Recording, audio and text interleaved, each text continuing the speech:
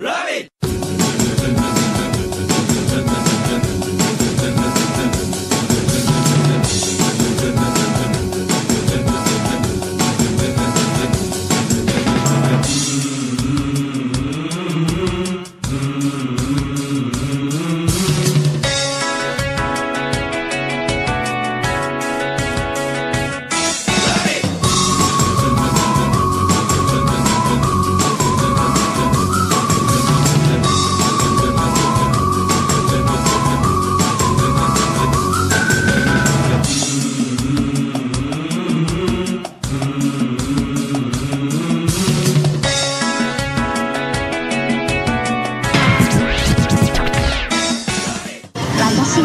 しましょう。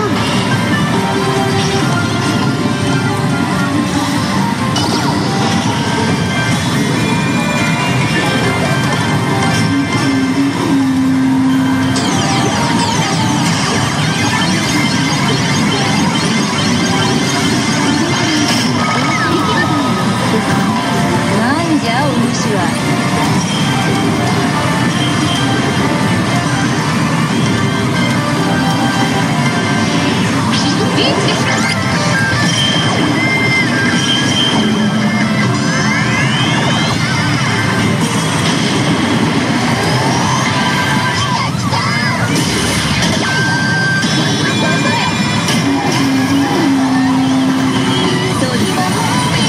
飲みすぎでございます。こ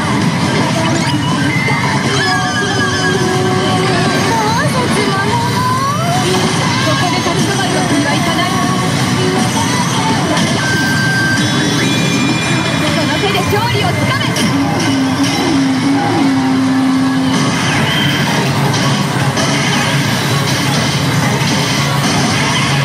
我が暴君は誰にも止められる。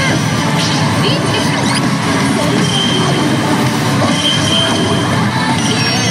一緒に休憩しませんか？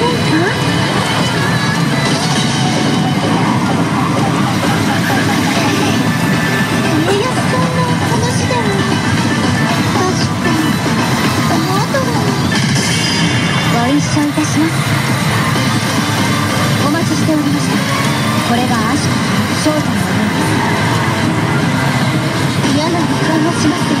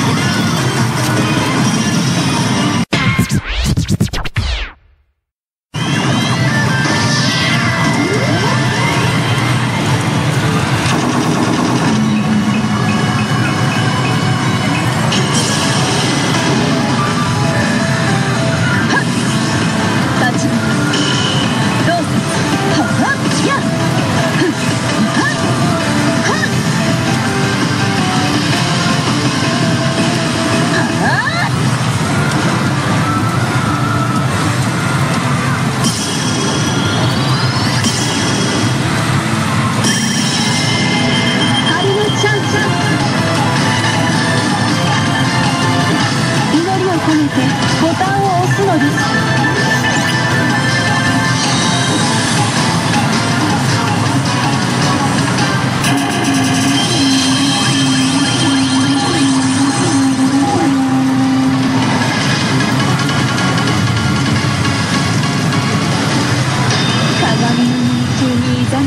乙女たちよ、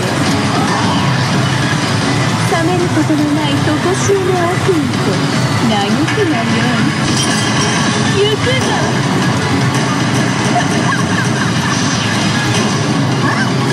素早いですね。食らいなさい。愚かな。やっ無駄だ。参りました。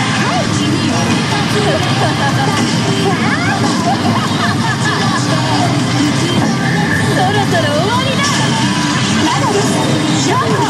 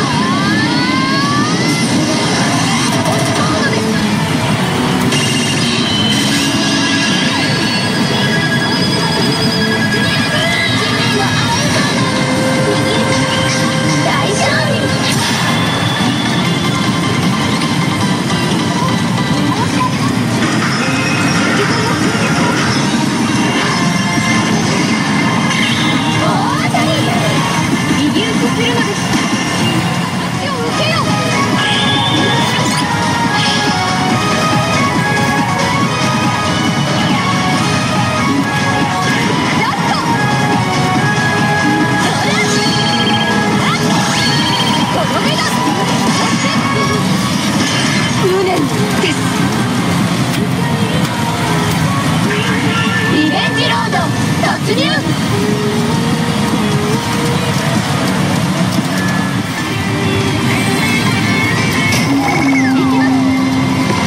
目標確認。アッタックオトネ。排除いたします。まだまだ。やっ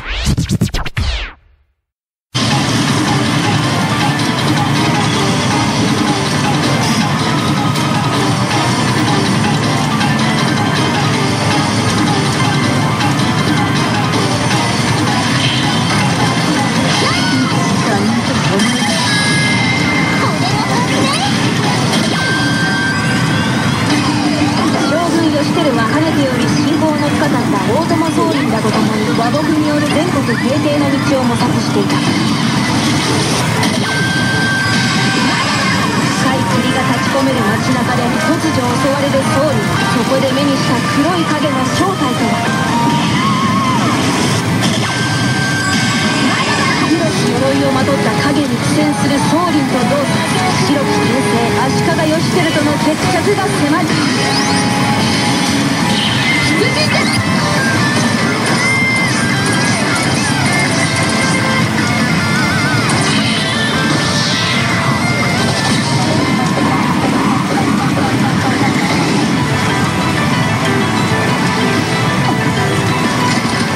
何者だ。助立ちいたします。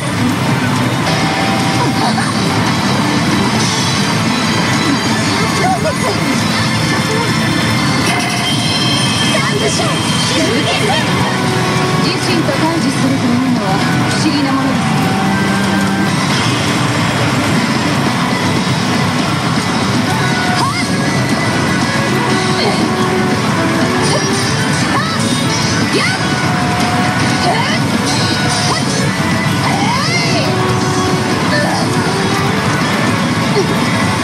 義輝様、ナイス同説。同説頼みます。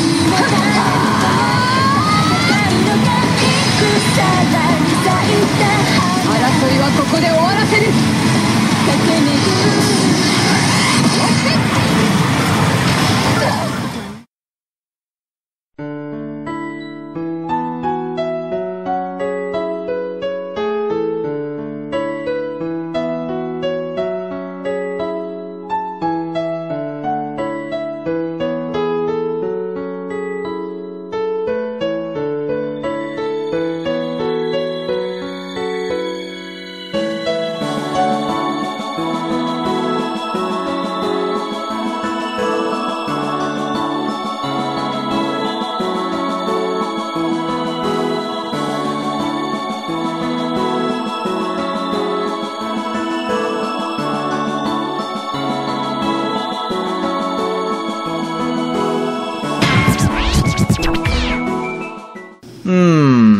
チュースダマヌルパンです。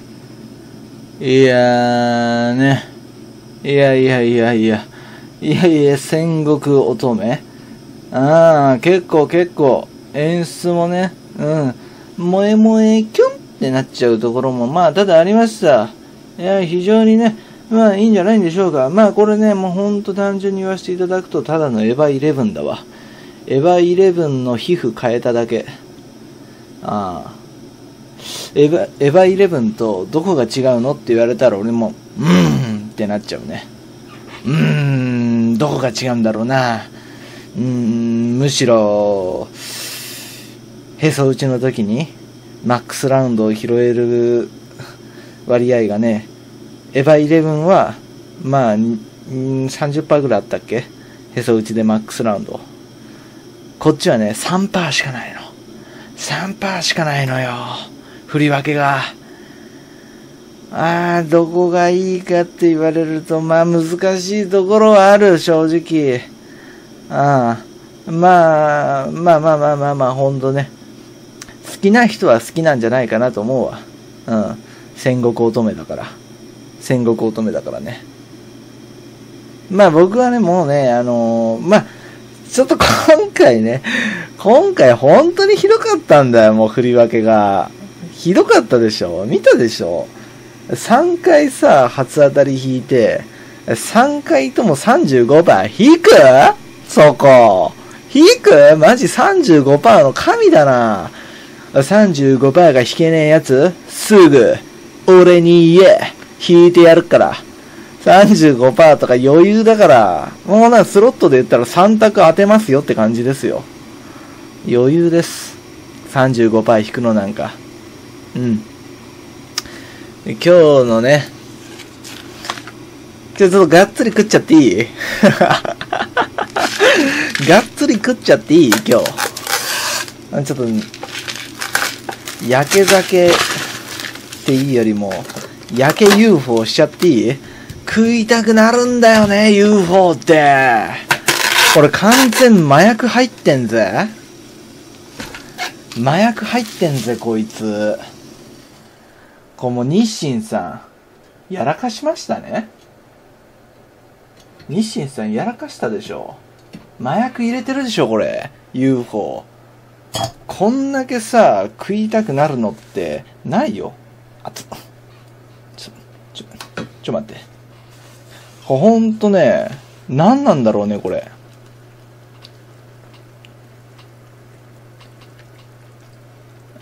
はい、ここプロ仕様ね、これ。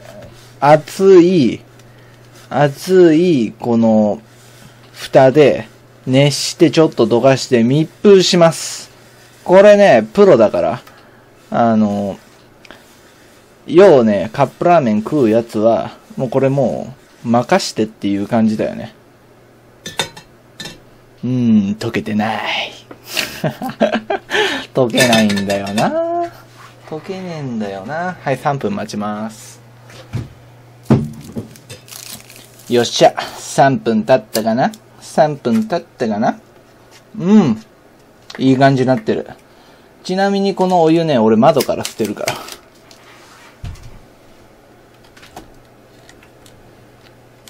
ここ窓あるでしょ。これ普通に窓から捨てるからね。怖ない？なんか真っ暗で怖ない？真っ暗で怖すぎじゃない？やばいやばい、すぐ、下の換気口にさ、ズゴゴゴ当たって。これ絶対お母さんに怒られるね。下の、換気扇の入り口に当たってさ、ズゴゴゴ言ってるんだけど、これまたお母さんに、あんたまた窓からしょんべんしたでしょって言われる。俺ね、マジさ、一時期さ、窓からしょんべんするのハマっててさ、で、窓からずっとしょんべんしてたら、起こりうるんですよ。下にね、なんか変なね、シダ植物系が生えてくんの。俺のしょんべんを栄養にして。あれはね、やめとった方がいい。みんなね、ほんと窓からしょんべんするのやめとった方がいいよ。マンションとか住んでるやつ、たまにマンションのベランダからしょんべんしてるやついるでしょ？あれマジやめとけ。下にね、シダ植物生えるから。シダ植物が。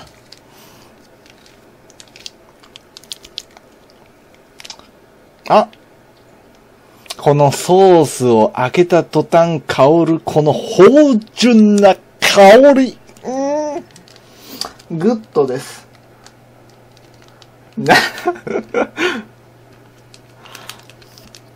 グッドです。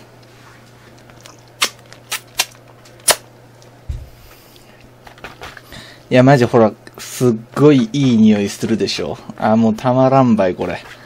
マジたまらん。ちょっと何しよんねんあんた。またからおしっこしとらんやろね。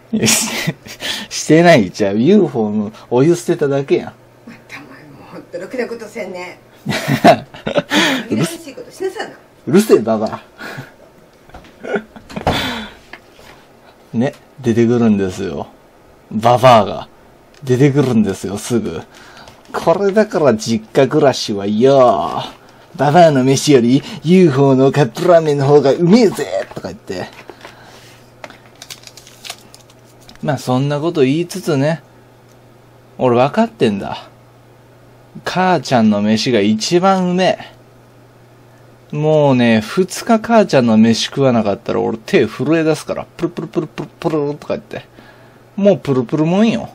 もうこれもんプルもん。みんな、大事にしとけ、母ちゃんは。母ちゃんは大事にしとけ。お母ちゃんが死んだら誰がお袋の味を作ってくれるんだっつう話な。特に俺みてえに、もう結婚を諦めてるような人間にはね、もうこのね、作ってくれる異性っていうのはいねえんだから、母ちゃん以外に。これもうマジ切実な話よ。よろしい？その辺。理解しとって、みんな。お前が一番理解しろっちゅう話ね。よし。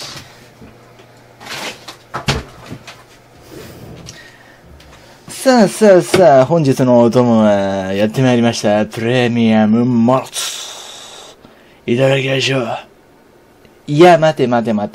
まずは、乾かしてから喉を乾かしてから、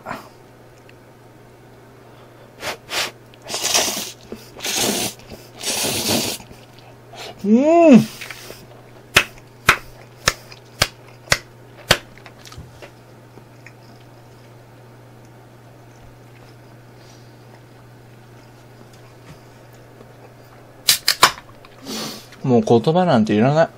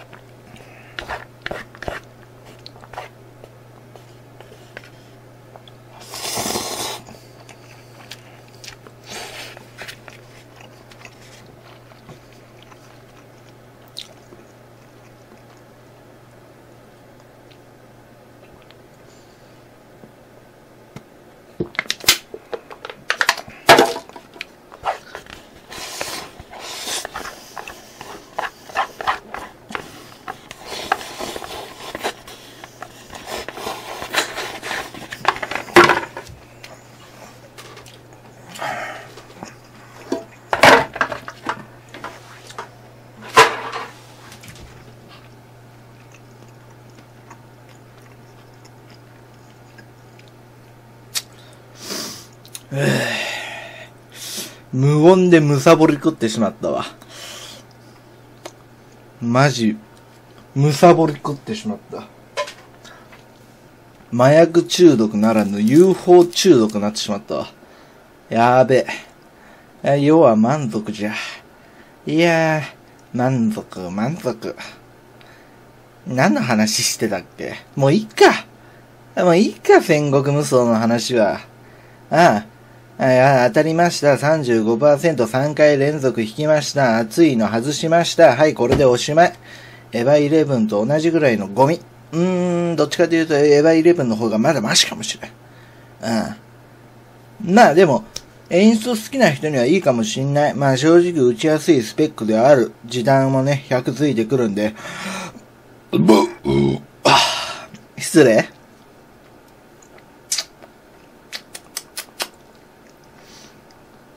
まあそれだけだね。それだけ。それだけっす。お疲れっす。まあこっからね、ちょっと物は相談なんですけども、まあね、競馬で3万、ガンツで2万、戦国乙女で3万。8万負けてるわけよ、この1週間で。8万負けてるわけよ、この1週間で。